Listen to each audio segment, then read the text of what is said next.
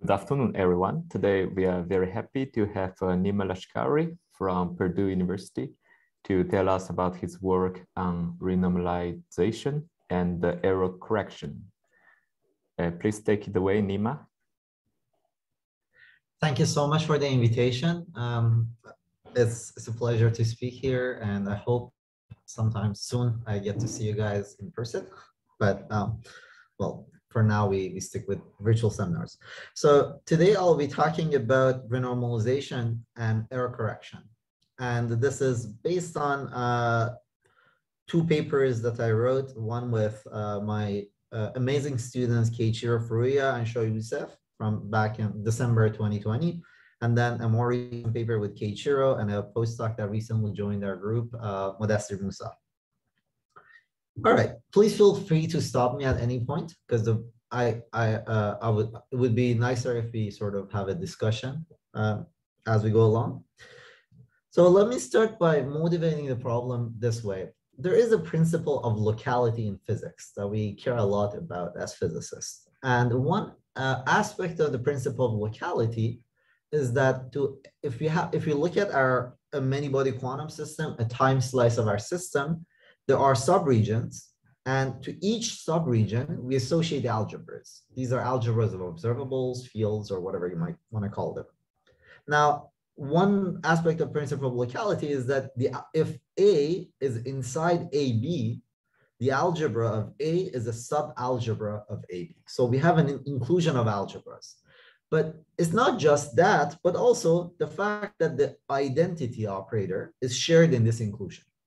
So the identity is in A, is in B, in AB, and all of that.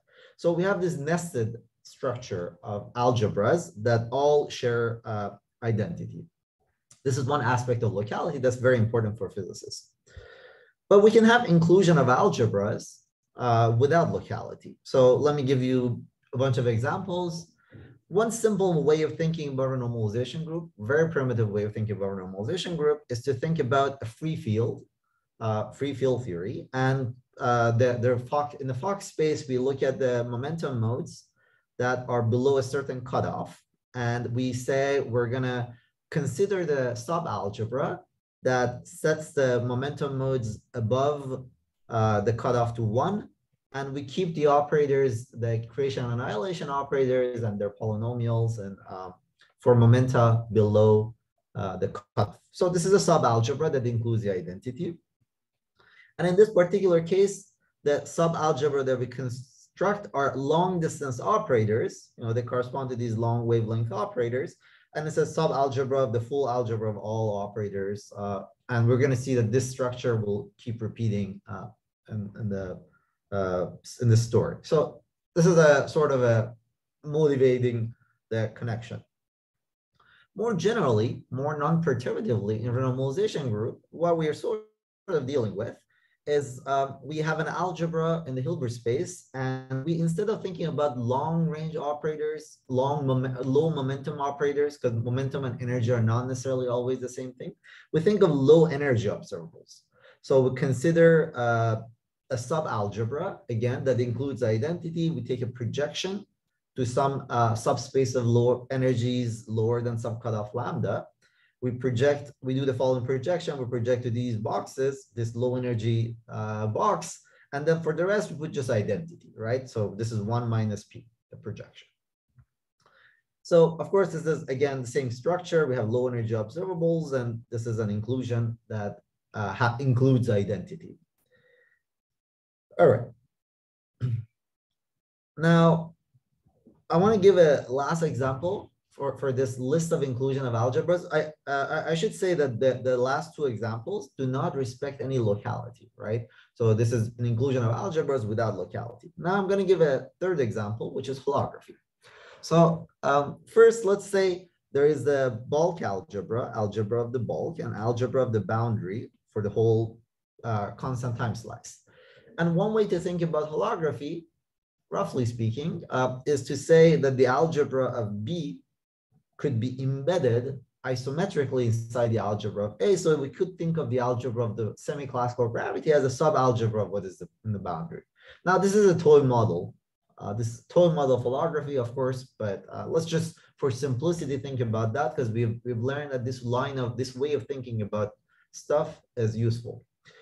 Now, this inclusion actually could be in holography is combined with that local version of inclusion. So on the boundary, we have this inclusion of algebras due to locality. There is this region that is inside a larger region.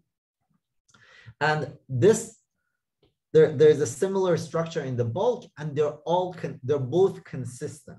So what does that mean? It means that it means what we call the sub-region duality, right? So there is a sub-region of the boundary theory A, and then there's this RT surface. Let's just stick with for the sake of the argument, let's stick with time-independent states. So this is the RT surface, there's the entanglement wedge, and we think of the algebra within the entanglement wedge as a sub-algebra of the boundary. So now we have a structure of net of algebras that sit inside each other on the boundary because of locality. We have a similar structure in the bulk, and then there is this inclusion, which is non-local, but it's all consistent, right?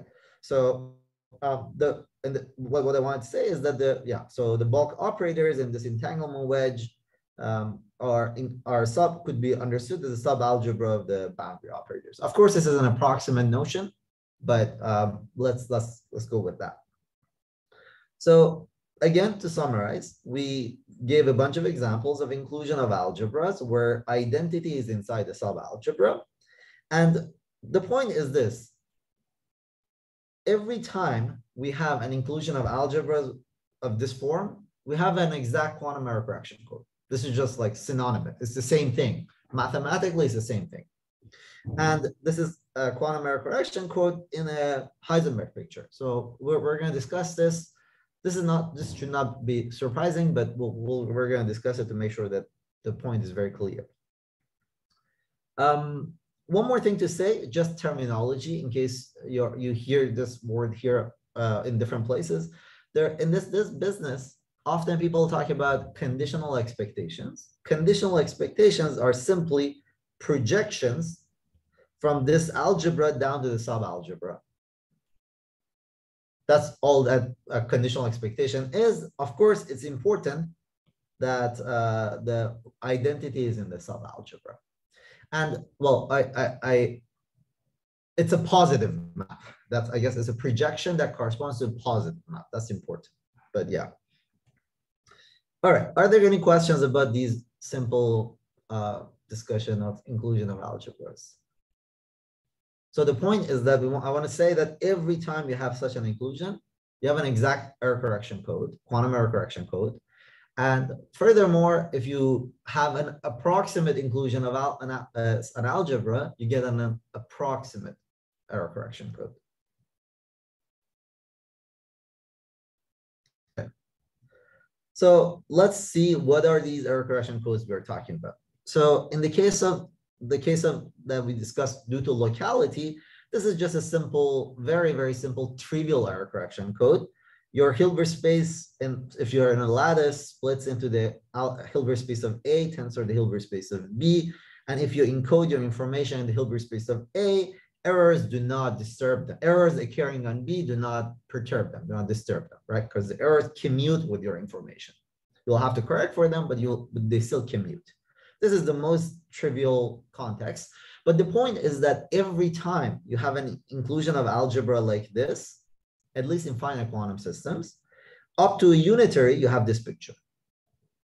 So this unitary rotates the notion of obscures the notion of locality, but there is a notion of locality in some basis hidden inside every quantum error correction code, exact quantum error correction code.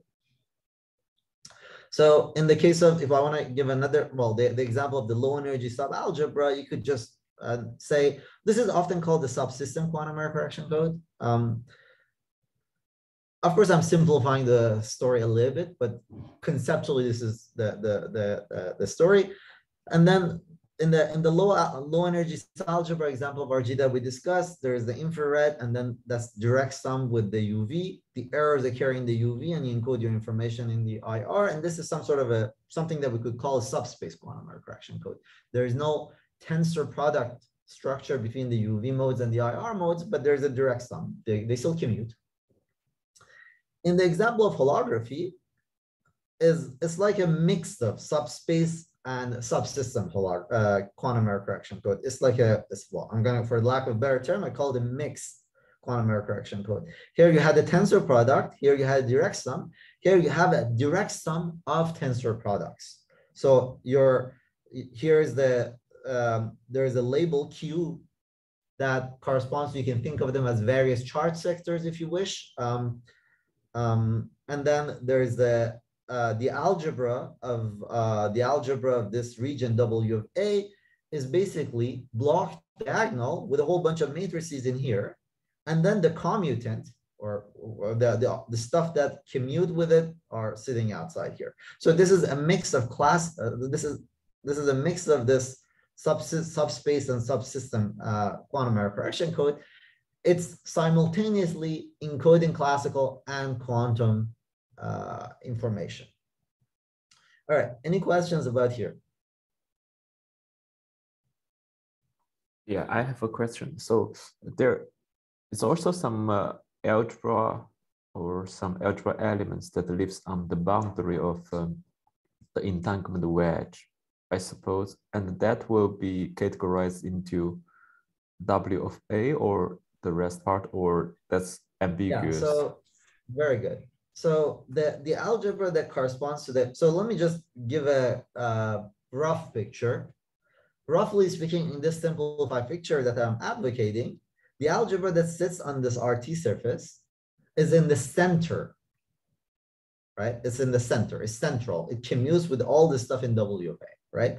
And that means that it basically corresponds to the following thing. Some lambda of Q, identity of Q, tensor, identity Q, rest. So this is this sub-algebra that I showed you has a center. So let me be a little bit more clear. So the sub-algebra has the following form, right? And then this sub-algebra, this is the bulk algebra, has a center in this form, right? These are blocks of this block diagonal, and then you put various coefficients on these blocks, and that's the center.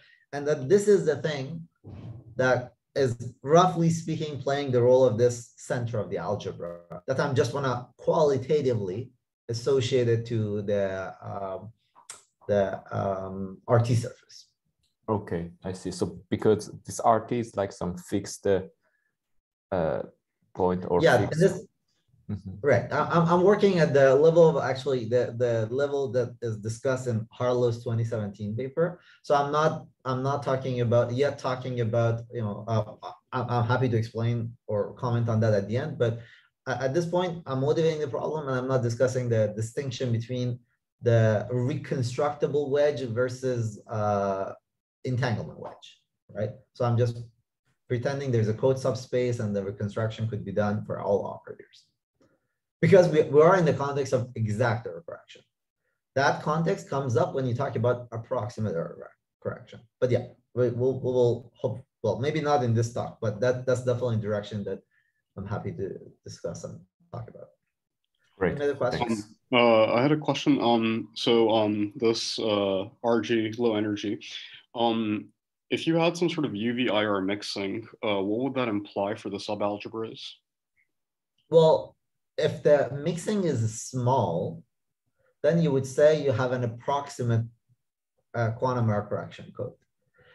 And then we have to clarify what we mean by small, right? But then there are theorems. You could prove quantum error, and we're going to discuss this. We're going to prove such examples of such theorems.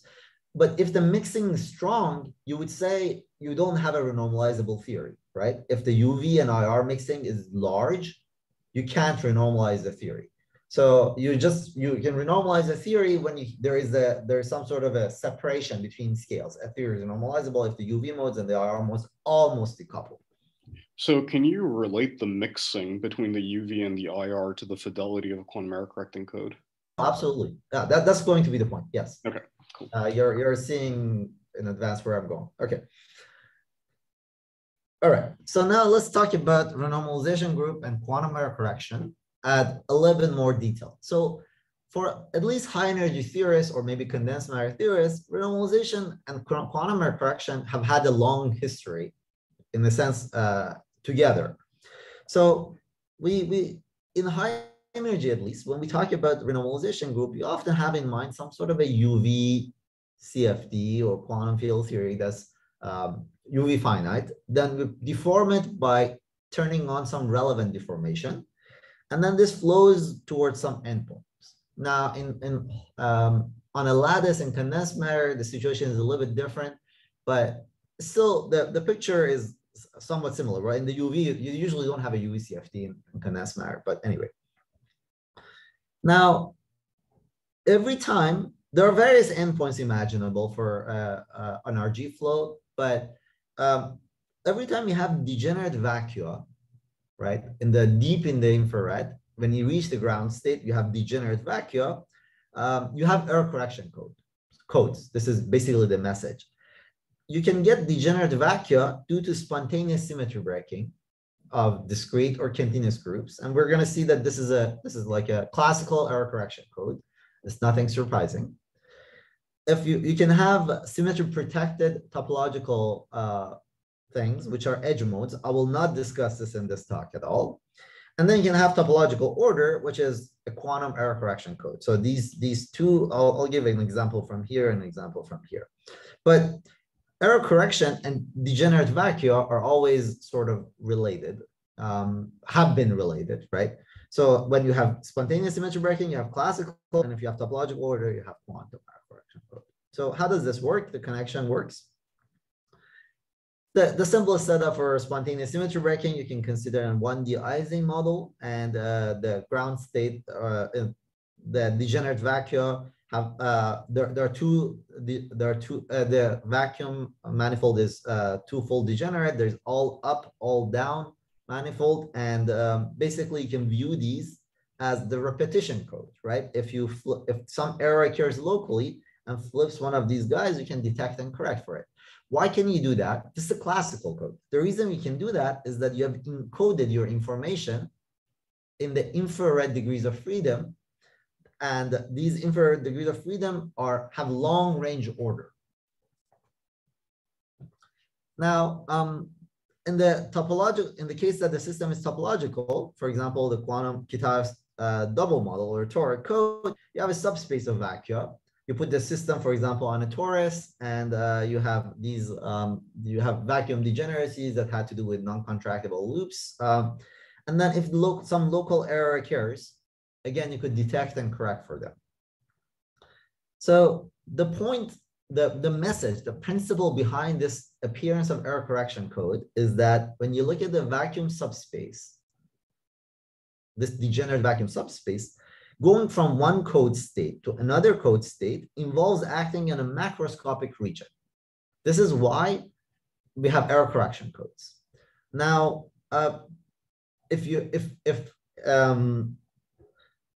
this principle continues to hold in low energies, approximately, because you still have long range correlations, right? So the low energy states are, to make a low energy excitation of the vacuum, you expect that to require a long range or acting on a macroscopic number of sites, just intuitively. That's why this is the intuition or logic behind why this vacuum degeneracy story extends to the case where the vacuum is unique, but we're discussing the approximate error correction code, classical or quantum, in the low energy states of general quantum systems. So we don't need topological order or symmetry breaking anymore, but there is an approximate error correction code in pretty much any RG flow, as long as there are some basics of basic properties that are expected to hold in many physical systems. All right, any questions about this part?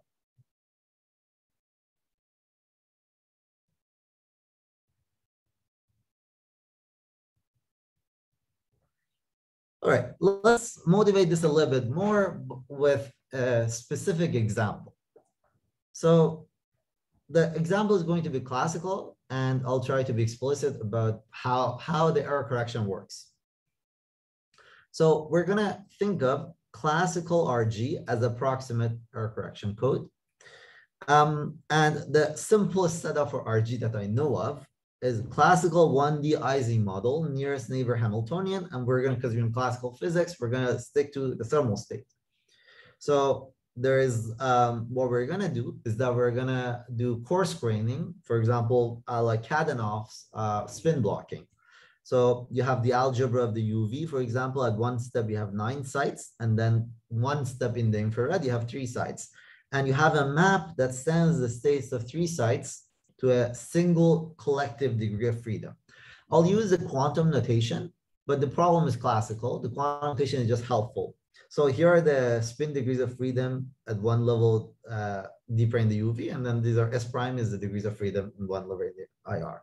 A simple way, a simple way for it to do this 3-to-1 coarse graining is the majority vote. So we have a state of these 3 spins, and you want to send it to S prime.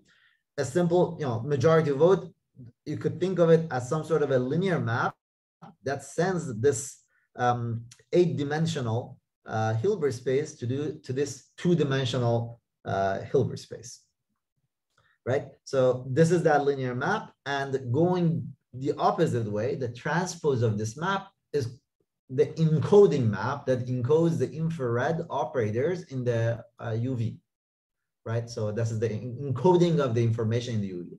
So in the connection that we're going to discuss between error correction and RG, keep in mind the infrared degrees of freedom are logical stuff. You encode them in the UV, and you're protected against the local UV noise. This is the correction. Now, you could replace all these with approximate. Now, this is the encoding, and then the encoding is the T transpose. Now, how do you model an error in this case? A simple example of an error is a classical, it's a classical channel, which is the binary bit flip. So with probability of P, the bit flips at some site, right? And then I'm making a binary so that it's a channel, it's a conditional expectation. It's a conditional probability. So with probability P, this guy flips. All right. So this is an operator here, and I want to renormalize it, push it towards the infrared, right? Renormalization of this is pushing it to the infrared, which means that, so this is the error that occurs here on the second bit, for example. And then I act on identity here. T transpose on the right and T on the left will be pushing this map up. So if you do this simple, very, very simple calculation, you find that the error on the next level is exactly like the error here, but the probability of error has become weaker by a factor of 2. So the renormalization of the local operator after many layers will make the error exponentially weaker as you go to the infrared. Now, there is a very simple way to talk about this in the language of channels. You say that this is a channel, and it's a channel. This operator is, well, okay. Maybe I should not do that. Are there any questions about this example? This is the basic principle underlying the whole connection. One thing to notice is that based on the argument I gave you, the UV errors, as you go to the deep in the infrared, they become exponentially weaker, which means that if you go deep enough in the infrared, you don't even need to correct for them. So this approximate error correction code is somewhat passive. You don't need to correct for them. They just disappear. Errors, this is the physicist's intuition of relevant versus irrelevant mode. So the intuition, this is what this is building in, is that irrelevant, the vast majority of, short distance local UV operations are irrelevant, so they will disappear in the infrared. But now we're giving it some sort of a coding of error correction. Are there any questions? Yes, I have a question. So I don't understand why you call this 2x2 matrix to be the renormalization of the local operator G, it looks to me that you go from the IR to the UV by using this T transpose, and then you flip one of the spins, right? And then you go back to the IR part. So the error map in the UV is this bit flip guy, which it means that if you are in, it sends 0 to 1 with probability, oh, sorry. P. It sends 0 to 1 and 1 to 0 with probability P, and then probability 1 minus P keeps them the same, right? Right. This is a binary, symmetric binary channel. It's a classical channel. And this is a channel that occurs here and distorts state. I just map this channel one step up and see under this channel runs. This channel runs. This error propagated. This error that as it propagates to the infrared, and then you can. This is how it runs. The renormalization of this error channel is this, and then in the infrared, it's described by the same error, same type of error, same symmetric binary channel, but a weaker probability, smaller probability for the flip. Right. I think I understand that you flip the spin in the UV regime, and yeah, then you use T to go to the IR part, right? But somehow it's you still have a T transpose at the beginning to go from the IR to the UV first, if I understand correctly. Yes. And then you go back to IR. It's like, right? Do I understand correctly? You go to so this is some noise that acts on the infrared because it's a map. So what is the domain of T transpose? It's infrared. So T transpose, this thing T, is a map from infrared to infrared. Right. That's what I understood. But okay, so you're saying it's a renormalization of local operator G. Okay, so basically, okay, now I understand, because G is in the UV, and then you say I define an operator and at the in the IR, but using this G in the UV, then you are saying it's the just blow this up. Just blow this up. Okay, thanks. Yeah. Oh, well, I have a question. Yes. So in this example, I think you are thinking about a block spin transformation. For example, if you consider Wilsonian renormalization group, then it acts on the theory rather than a state. So how is it related to quantum error? Oh, okay. So yeah, that story is a little bit more complicated. Let's just for now stick to this example as Kadanoff spin blocking, right? So the connection with the theory is that we start with the thermal state.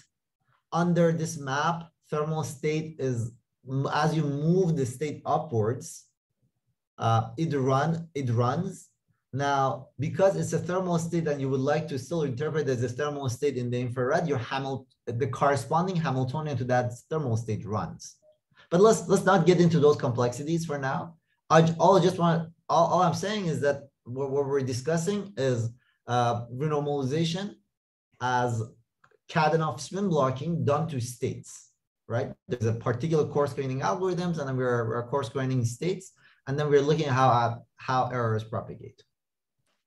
This is the shortest route to that. Well, yeah, there are many contexts for RG, but let's just for simplicity stick with this. Okay, thanks. Sure. Now, in the next step, let's make this example quantum. So the closest I know to what is it to do spin blocking quantum mechanically is basically something like tensor network renormalization, entanglement renormalization. And if I want to be able to run all the way to the infrared arbitrarily without a mass gap, then I should be talking about scale invariant systems. And the simplest setup to discuss that is this MERA, multi-scale renormalization ansatz. So I take the point of view, I'm taking the point of view that MERA is the quantum generalization of this simple Kadanoff spin blocking that I was talking. By the way, the discussion on this side is going to be mostly based on the work of Kim and Castoriano in 2017. So quantum analog of spin blocking is MERA. And in MERA, your coarse graining map, well, here I should say that T transpose is an isometry that encodes, it's an encoding isometry. Here, you still have an encoding isometry. You call it W or W dagger. Usually W goes up and W dagger is encoding that comes down. But this, so W is a co-isometry. Now, this W is no longer just one step thing. It is comprised of two steps. One of them does the coarse graining, and the other one is the unitary step that disentangles the disentangler and the UV modes. So because of it's a mechanical system, you have to deal with entanglement. It's a two-step process, but it doesn't really matter for us because at the end of the day, we're just going to look at one encoding step, which is one isometry, W dagger. Now, the same story goes through. If you have an operator in the UV, if you want to push it up, you will have to look at W dagger or UV W. That's how this operator is renormalized. This is the operator renormalization. Now, in the context of MERA, this is often called the scaling superoperator. And the point is that if you view, this is a quantum channel. So I'm telling you in advance that an intuition behind this. This is a quantum channel, and the eigen operators, the eigenvalue, there are eigen operators for this quantum channel. The eigenvalues of this are always, because it's a quantum channel, have to norm less than 1. Now, less equal to 1. Now, for the cases where the norm is less than 1, sorry, yeah, okay, so maybe I should say it a little bit differently. So this is a quantum channel that does renormalization. So it's a scaling operator. The eigen operators of the scaling operator are the conformal primaries. These are the scaling operators. And the eigenvalue is always less equal than 1. And that's just because of the fact that this is a quantum channel. That just follows from the fact that these were isometries. Now, there's another, this fact that this guy is less than 1 is familiar to physicists. Minus log of this is what we call the conformal dimension. And the conformal dimension has to be non-negative, right? So when the conformal dimension is 0, those modes are invariant under DRG. If you make a perturbation of that type, it survives DRG. Therefore, that noise cannot be corrected. But anything else could be corrected. Now, that's the whole point. Anything else becomes exponentially weaker as you flow towards the towards the IR.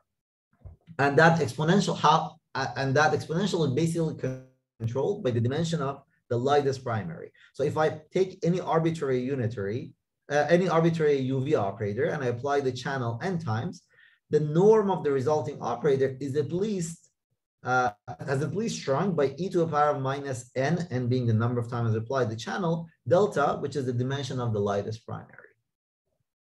So errors become exponentially weak in the IR. The only caveat to this, what I just told you, is that it's possible that the RG flow will have operators of dimension 0. That is when there are things that mix with your identity. So let's just put that aside. Those will lead to all sorts of degeneracies and complications. So for generic RG flow, we expect that this RG is will have all the eigen operators will have conformal dimensions larger than 0, except for the identity, and that means that all the local perturbations, as you flow towards the infrared, they become exponentially weaker. This was the work of, well, okay, maybe I should say a little bit more.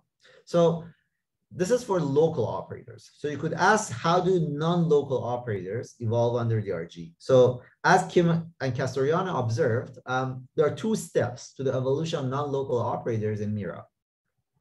If your non-local operator is supported on region A, in the first step, under your coarse graining, the support of this operator shrinks. And I'm intentionally drawing these pictures so that you have the analogy with holography in mind.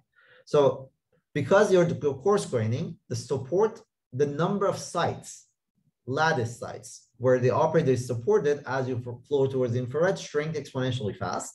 So after log of A, if A is the linear size of the system, this operator has shrunk to almost a point. At this point, the second stage of RG starts, and the argument I just told you starts applying. So now you have a local operator, there's a quantum channel that applies to it, and the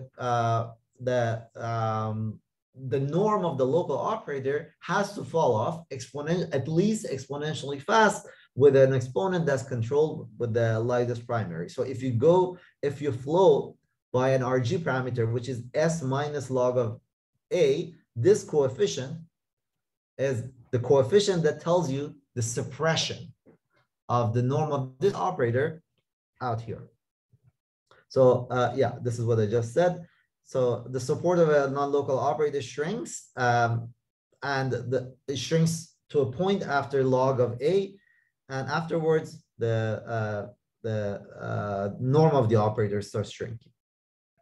This was what Kim and Castoriano argued correctly. And then why is this an approximate error correction code? How is this an approximate error correction code? So let's, in this picture that we're talking about, we're going to take the infrared states here. So these are the infrared states psi r and psi r prime. We take infrared states here. And then we isometrically embed them, map them to the UV, and apply the perturbation to see how the perturbation acts on them. So we'll have, this is a UV operator, this is a local UV operator, these are infrared states. We'll have an exact error correction if the matrix elements of the UV operator in the code states, right, is basically diagonal. It's proportional to the projection to the identity operator. We have an exact error correction code. If there are epsilon corrections, we say we have approximate error correction code. So this is the approximate nil Laflamme condition. So if we want to do such a calculation, all we can do, all we need to do is that, so this is an infrared, these are infrared states, this is a UV operator. We have to track, we have to flow this to the infrared and finish the calculation. That's all we have to do. And if we want to prove that there's an approximate error correction code. And this is what Kim and Castoriano did. And they discussed what controls these approximations. All right, any questions about this part? Yeah, so this flow as you're moving between steps, is this bounded by some sort of light cone behavior? Approximate light cone behavior, yeah, approximate. So it's like this is like a Lieb-Robinson type bound or something? Sure, well, because it's like a lattice system. The analog thereof in MERA. So basically what it is if you have, it's hard to draw these MERA diagrams. So if you have like n sites, in the next level, you have projected to basically, if you in each step of coarse graining, you send 2 to 1, you're projected to almost n plus 2. It's almost n plus 2 because this division by 2 doesn't quite apply to the boundary degrees of freedom. So if you literally track them and draw these pictures of where a perturbation expands, it will basically shrink to some number order 1, like 3, 4 or something. And then at some point it just stays at that size, right? And that's just because you're discretizing the system. Did I answer the question? Yeah, perfectly. Yeah, thank you. Yeah, I think these pictures were, yeah, I think, I don't know who drew these first, perhaps Giffray, but I learned them from Brian Swingle's papers, but yeah. All right, any other questions before I move on to MERA? I mean, like from this Lieb-Robinson like behavior, is the log A like optimum?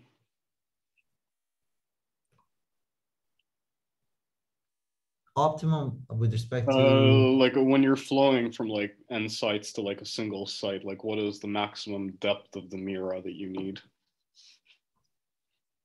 Is there like an upper bound or like a lower bound? But what we're saying here is that for any MERA network that has a structure of a corresponding step and a unitary, the number of steps that it takes to flow to or from some large operator of support A to something that's order 1 is always order log A. Now, it's always order log A. Now, I don't know about the coefficients and whether it could improve on them or something. This is just a sort of like high level. That would actually suffice for our purposes. The fact that it's order log N is always sufficient. Okay, cool. Thank you. So next we move on to CMERA. And the model of CMERA, continuous MERA, that I'll discuss is the one that was, at least I learned from this paper 2019 of Gifford, Vidal and friends. And it's a model of massive 1+1D bosons. What it does is that there's a Hamiltonian. Well, actually, let me actually say what I'm going to go over in the remainder of the talk. So in the remainder of the talk, I'll go over how this argument, this discussion of Kimmer and Castoriano generalizes nicely to the continuous MERA. And there are analogs of that. We'll do explicit calculations and keep track of the errors of how approximate the error correction is. And then if there's time remaining, I'll comment on the relevance of this for holography. And what does this teach us about holography? Because already you can see that these pictures look somewhat holographic, just at the same level that MERA looks holographic. So the model of CMERA that yes. Sorry. So the reason why you consider CMERA, like, does it have also to do with the notion of algebras of operators in continuum? You're asking, is that the reason that I'm discussing? I'm considering it? Yeah. Well, I just want to, so the idea is we are interested in discussing moving towards holography, and we're interested in moving towards quantum field theory. So we would like to move towards the continuum limit. That's why I'm moving towards CMERA. Okay. And yeah, so how much of this structure could this structure be an artifact of the lattice, or is there always such a structure and the continuum? And we're going to explicitly see that there are some subtleties in the continuum limit, but the main principle holds.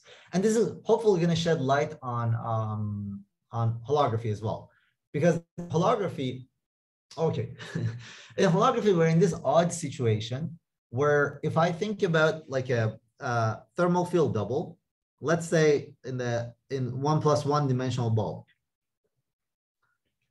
Here, I'm encoding the algebra, this algebra in the bulk, which is a quantum field theory algebra. It's a tricky algebra. It's type 3.1, fancy stuff. I'm encoding this inside a normal quantum mechanical system, type 1 system. It's infinite dimensional, but it's still type 1. So it's actually known that there exists no such isomet. There exists no such embeddings. So this is like, it relates to a whole bunch of other questions that have come up recently. There was a paper of Hong Liu and collaborator Ed Witten wrote a paper on this. We would like to move towards more realistic models of holography. Start with these toy models and make them more realistic. That's the name of the game. Okay. So in this model of CMERA, we're looking at 1+1 dimensional bosons. Here is the Hamiltonian. There's del x phi x squared plus the momentum mode, field momentum mode. There's a mass term, and then there is an irrelevant deformation term that is integrable. So the irrelevant deformation term has this form. It breaks Poincare invariance explicitly, and as you flow towards the infrared, flow towards the UV, deep in the UV, this term as you flow towards the UV, this term grows. This term grows, and it messes up your actually, sorry, let me think. Yeah, I think I have a sign mistake here. This should be minus, I believe. Yeah, I have a sign mistake there. So the convention is such that S going to minus, as often is typical in MERA, S going to minus infinity corresponds to the cutoff energy scale going to infinity. And then in this language, e to the power of S is the length scale. I've set m equal 1. So to simplify my life, I've set m equal to 1. So e to the power of S is a length scale. This is integrable because at any scale e to the power of S, you could define these modified creation and annihilation operators, right? And these, with respect to these creation and annihilation operators, you could construct a Hilbert space at any energy scale. Of course, you're going to have a unconventional dispersion relation that depends on the scale, but that's what it is. That's the system you're solving. So the system could be solved exactly as was done by these guys. Now, we would like to look at this as a model of error correction. So we're going to think of the code subspace as the select IR states of the quantum field theory.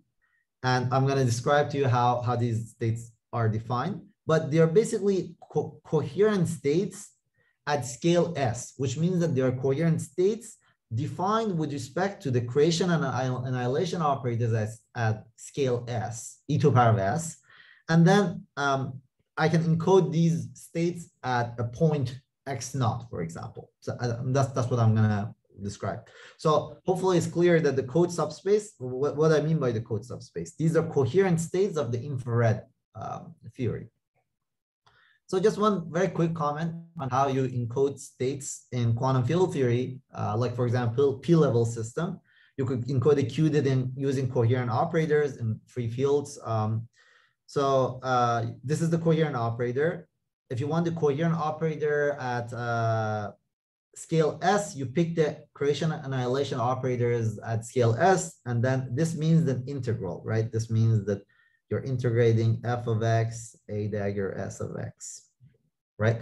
So this is the coherent operator. And if I pick my function f is a complex function in general. If I pick it to be some sort of a smooth regularization of the Dirac delta function peaked at some x naught with width epsilon, a function like this, this is basically encoding.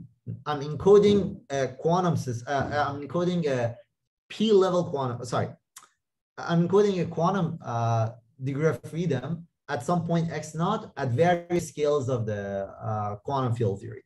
So yeah, I put a p here because I can multiply with this p, and as you can probably see, this p will play a role if I want to make these guys orthonormal. So you can easily see that different p's are going to correspond to different states encoded at this point. And then if you bring two of these guys nearby, they are independent degrees of freedom until epsilons become, their width becomes their distance becomes order epsilon. So this is basically a continuum version of encoding that we do on a lattice. So what is the problem of interest? Remember, we're interested in looking at some IR states. So these are defined two different IR states at psi r and psi r prime, and then do some sort of a UV perturbation at some point. I don't know, something like this. So what we would like to do is you would like to flow this guy to the infrared and write this guy in terms of the AS and AS dagger at this scale, right? That's what we'd like to do, and then check to see if it satisfies the Nil-Laflamme equation, which is approximately proportional to delta R prime. So we would like to flow the UV operators. So it turns out that, of course, intentionally we've chosen these UV operators, these coherent operators, that the renormalization of the coherent operator is another coherent operator, but with a new function. So you trade. So here's your original UV degrees of coherent operator. As you could rewrite this as an infrared coherent operator, but the function changes. So the function changes. Now let me just jump into the answer of the result of the calculation. The result of the calculation is something like this. So this function f, you could split it into two parts, f minus and f plus. So this is the real part and imaginary part. The real part is basically the field momentum mode part of the coherent operator. And then this is the field part. And not surprisingly, in a sense, the same picture that Kim and Castoriano saw on a lattice is seen here. So as you evolve from the UV towards the infrared, for a very long time, this function is frozen. For how long? Until e to the power of s becomes comparable to epsilon. So epsilon is the size of perturbation. So as you run the RG, the function, the size of the perturbation is frozen. The perturbation function is frozen, but the lattice spacing, the cutoff is changing. The cutoff is growing exponentially. So after you run by an amount which is log of epsilon, now the whole function sits inside a single block, a single unit, a single site of the lattice, right? So this is the phase that's frozen. This is the first stage that Kim and Castoriano observed. In the second stage, as e to the power of s becomes larger than epsilon, these functions start flowing. So for the field momentum modes, they start becoming flatter. For the field modes, they become pointier. And these are precisely the right behavior we expect to get an error correction code as described by, as was required by the Neal-Laflamme condition. So let me be a little bit more specific. So here are two infrared modes. So I've encoded, at some point x naught and scale e to the power of s, two different states, p and p prime. These are the labels that will tell me which site, which level I am at that point. And then I consider field momentum coherent operator in the UV. And you look at this guy, you do the calculation, the fact that this, so yeah, you can define, let me just not get too much into the details of the calculation, but basically the structure of it is that this is proportional to delta PP prime, delta RR prime, I called it before, which is the projection to the code subspace. And the corrections to that become smaller and smaller as this function becomes flatter and flatter. And the same holds for the boson, field boson operator. Now, let me actually try to draw some of these pictures again, suggestively using the analogy with holography. So what does this say? It says that here I encoded some degree of freedom. This is the UV, this is the infrared. I make a perturbation here. This perturbation first shrinks to a site, and then I have to keep it a distance away from that. So if this is the whole thing as S, I have to keep that away from this, and this height, this distance tells me how good of an error correction code I have, because this tells me how weak this perturbation has become. Now, the same logic holds for region C. So not only I can correct for region A, but I can also correct for region C. This is the context that was discussed by Preskill and Pastowski. And it's basically local quantum error correction in holography. This is the story that they discuss uber holography, meaning that you could not only erase this, and also you can also erase this. And you can take this region and keep cutting out smaller and smaller regions. So you can work towards building, constructing something that's called trade-off bounds. Yeah, so yeah, but let me not get into too much of those details and summarize this discussion, the discussion of this session, this part in the following way: that we consider 1 + 1 dimensional massive boson, MERA, which is a very explicit irrelevant deformation that's integrable. We encode degrees of freedom here in the infrared, and we look at operators in the A and region C, coherent operators, and we observe that these guys approximately do not disturb the error, the code. And what controls this approximation is how far I've flown in the IR. If S has to be much larger than log of A over epsilon, right? To just make that, to get the error correction that I need. Now, are there questions so far?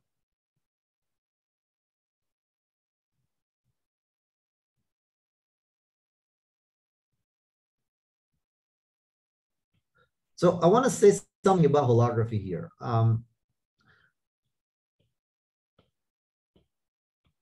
So how different is this from holography?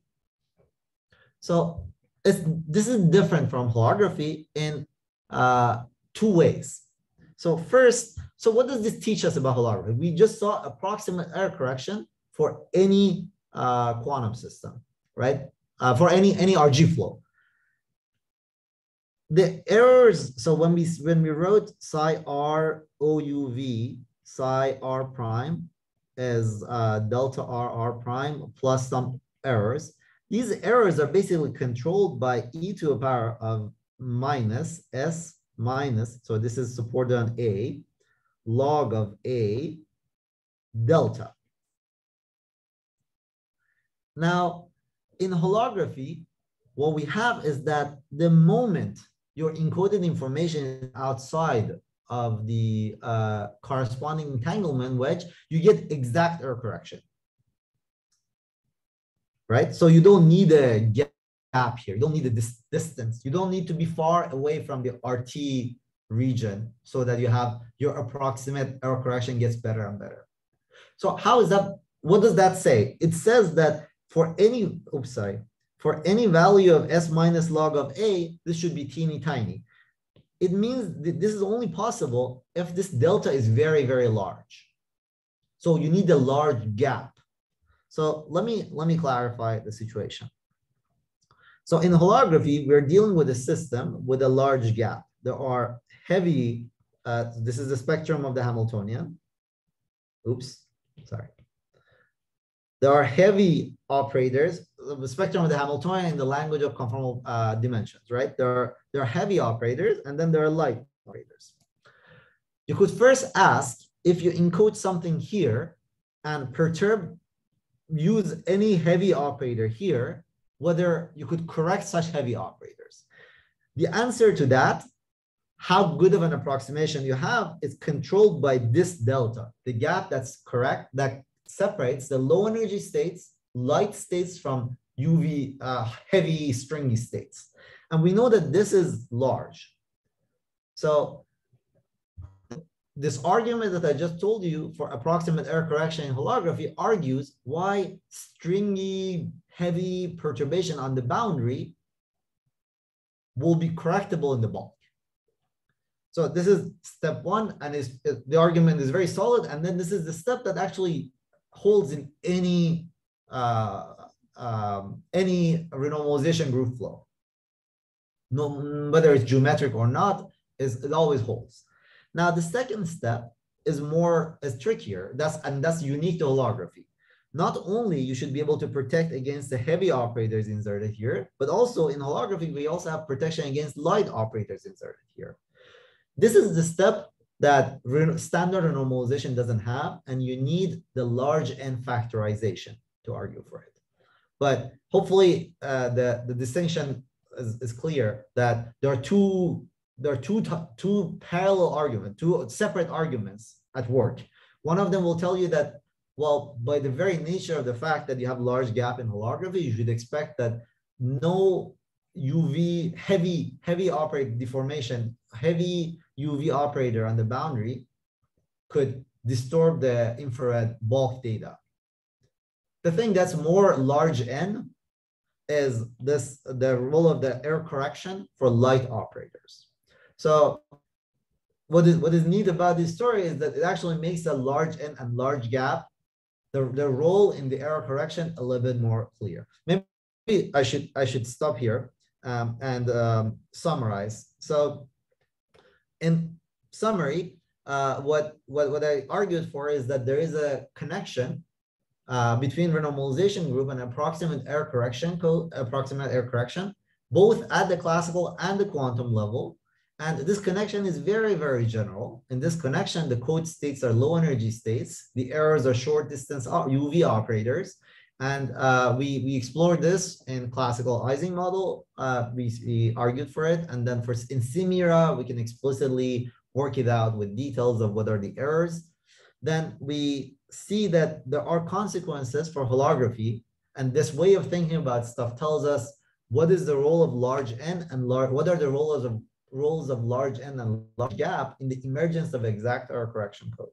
What we haven't done and what we're working on right now is how to modify the story to adjust for approximate error correction codes and the story of the distinction between the reconstructible wedge and the entanglement wedge.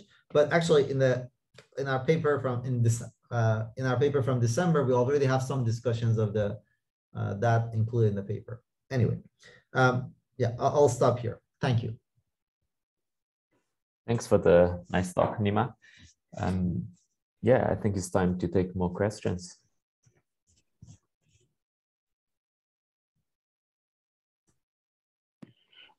So this gap delta that you were mentioning, is there any way, so I understand that this is the gap between the low energy states and the high energy states, but is there a way to link this to the conformal scaling factor of a CFT operator? The conformal, sorry, say it again. So like the conformal dimension of a CFT operator. It is the conformal dimension of the operator. Yeah, no, it is the conformal dimension of the operator, because remember, what is the coefficient that sits so I think you mentioned that you have like some map phi and then phi of delta x equals exactly. delta x. Okay, so it's exactly the same thing, right? Yeah, this is the thing that controls it. It's the dimension of the lightest primary. Why is the dimension of the lightest primary? Because it's the minus log of the smallest non-zero eigenvalue. Sorry, the largest eigen non. Oh God. It's this. So it's log of this guy, but the smallest log that you get, minus log that you get. And these are conformal primaries. So the gap we're discussing is actually gap, even though I drew it as Hamiltonian, but because I'm thinking of holography again, Hamiltonian and scaling operators are the same thing, right? Yeah, cool. I got you. So if you take something like MERA, okay, let's forget MERA for a moment. If you take like a regular CFT and you wanted to calculate something like a 2-point correlation function, that's like 1 over the position between two spatially separated points to the 2 times delta, where delta is your conformal CFT dimension. So can you get something equivalent in MERA? Can you calculate like something like a 2-point correlation function where this delta of the gap of the Hamiltonian is equivalent to the coefficient that appears in the difference between 2 spatially separated sites?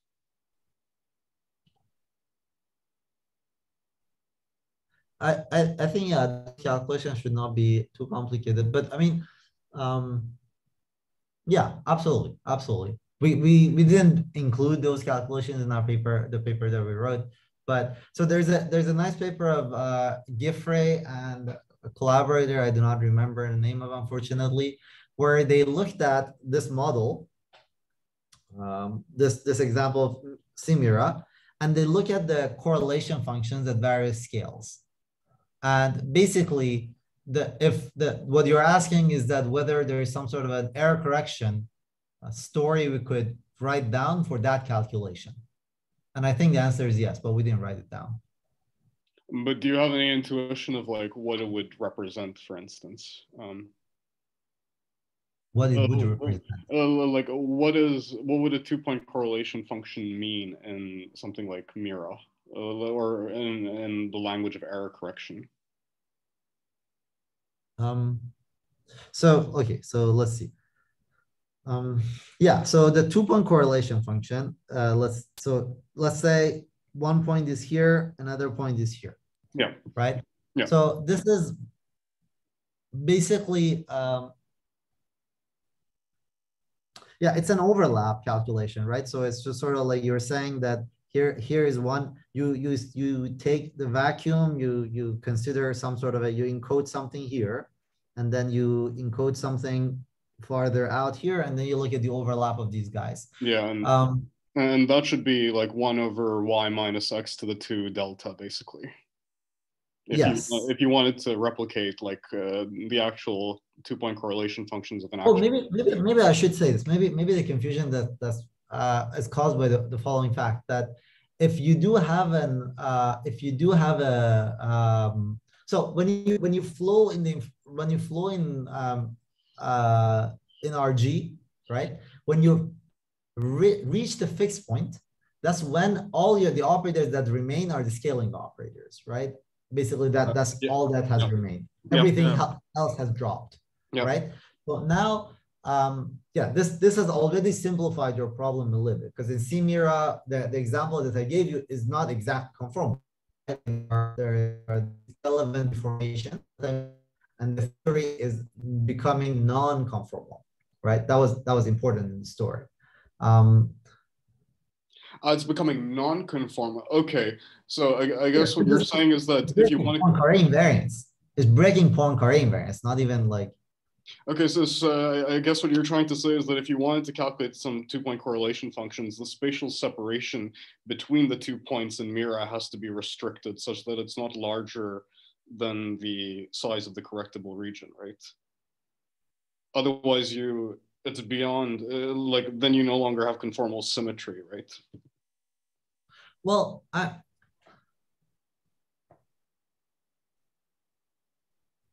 you don't need the conformal symmetry here, right? Like what you need is that you're just saying that well, okay, so. I mean, you would need the conformal symmetry for calculating the 2-point correlation functions, right? In the example that I gave you, it's not conformal, and I can just exactly diagonalize it, right? So of course you might say, oh, if you're cheating, you're looking at an integral example. But we explored this in an integral example, which I didn't really need. So maybe what you're asking is that, do we have a formulation of this that generalizes to some arbitrary perturbation for like a fixed point? And no, we do not understand those situations. For the same reason, the CMERA has never been formulated, to my knowledge, non-perturbatively away from integrable points. I see. Okay. Sort of problem. I mean, we're not coming up with a brand new formulation of CMERA. We're just saying that the CMERA that people have done could be interpreted as an error correction code. Mm-hmm. But I think the problem still exists. Like if I have a CFT that's generic, I have no idea how to even go about doing discussing this. Maybe my knowledge of this is not up to date, and there have been progress recently. But the stories that I'm familiar with, there's the continuum CTNR, I think, tensor network renormalization. There are a whole bunch of different stories, but none of them really, at least to my knowledge, has accomplished full non-perturbative formulation of real space renormalization in the continuum limit. Mm-hmm. I see. Is there some intuition why CMERA only works for integrable models and not non-integrable models, though? Well, I'm the wrong person to ask. I think Pavel might know a lot more about this, because yeah, I think let's see. Let me see if I can say something. Well, it's just simply the fact that for an interacting theory, or non-integrable, non-perturbative thing, we don't really know how to relate real space to real space to energy, right? So in these free theories, what's good is that low energy means long wavelength. Mm-hmm. Yep. So that's what's neat about this. But when you're talking about a fully non-perturbative RG flow, I don't. One of the places I get stuck is very basic questions at that level. I don't even know how to go about doing this properly. Mm-hmm. I see. Okay. Cool. Thank you. Sure.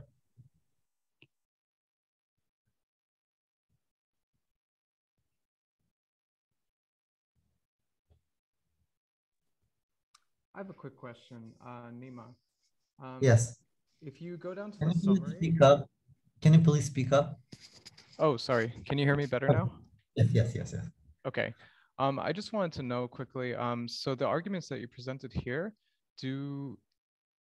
I mean, maybe this is maybe a fatal complication, but I wanted to ask it anyway. Do you expect that these same arguments would hold for more general CFTs, not just like a unitary CFT? Oof. So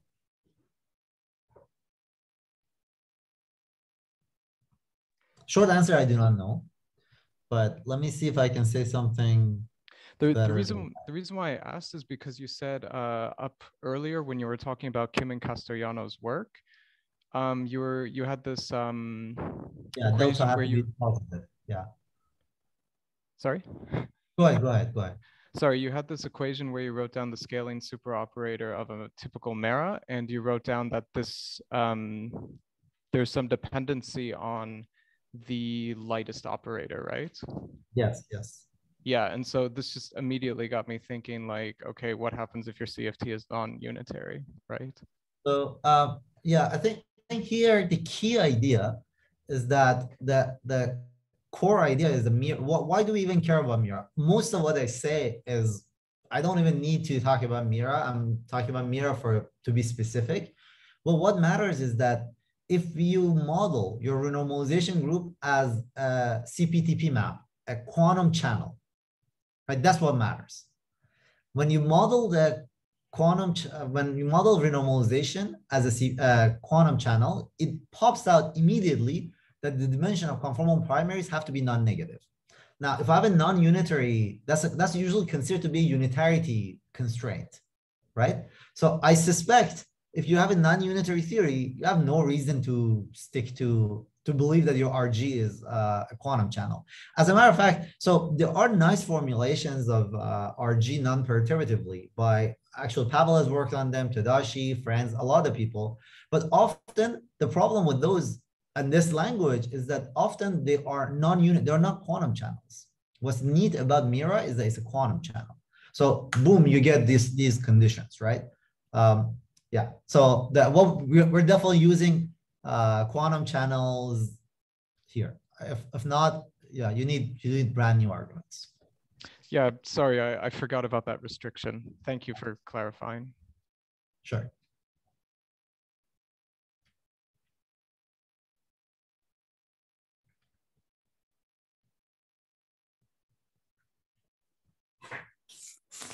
Maybe I can ask one last question. Sure. So when I saw your this overlapping when you choose the IR state but some UV operator, this somehow reminds me of the eigenstate thermalization formulation. Oh yeah, absolutely. Yes. Do you want to comment a bit on the relation between this part and that one? Very good. Very good. Okay, lovely, good. Yes, I'm happy to say things, and there are lots of caveats. We originally had planned to write a whole section about this in our paper, but then last minute we dropped it because it sort of made the story ugly. But as I said, we don't know non-perturbatively how to formulate real space RG, right? I don't have any understanding of that. But a very simple idea is to say, well, what you want to do with non-perturbative G is that you want to suppress the UV modes. Well, do that by some sort of e to minus epsilon h. Apply e to minus epsilon h. I think this idea is pretty old, but explicitly Tadashi and Franz talked about this at some point back in 2015, I think. So what does it mean? It means that if you have this line and you create an operator here, you create a state by inserting an operator in Euclidean path integral, pushing this operator deeper earlier in Euclidean time is some notion of RG, right? So what we're saying is that, okay, so are there error correction properties here? Of course there are. This is actually pretty straightforward. You could argue that there are error correction properties here. So if you insert an operator here, what controls this guy, right, is this distance sort of. And operator state, eigenstate renormalization hypothesis is the extreme version of this, when you push these guys to infinity. You create energy eigenstates, and then you ask about local perturbations. So that's even like, that's the best case scenario in a sense. You don't even need to push that. So yeah, I think this was something that we talked about in one of the ETH papers that I wrote with Tolia and Hong Liu, was about how you don't really need to go to eigenstates. You just need to insert these operators far enough in the Euclidean time. They have to suppress the UV modes enough. I see. That's all that they really need. Yeah, and then yeah, this is the context, you know, like this is not modeling. This is not a model of RG which is described by a quantum channel. You still see the approximate error correction here, but it's not because of eigen values of quantum channels.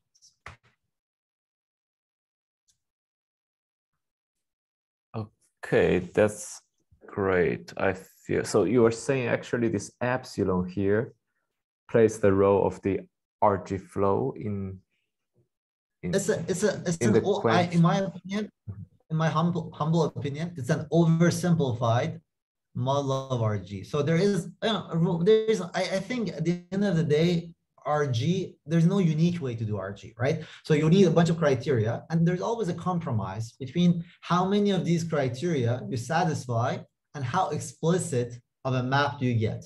So this is an example where you've written a map that is not really satisfying a lot of the properties that you want, but it's super explicit. You have the tools of Euclidean path integrals to compute.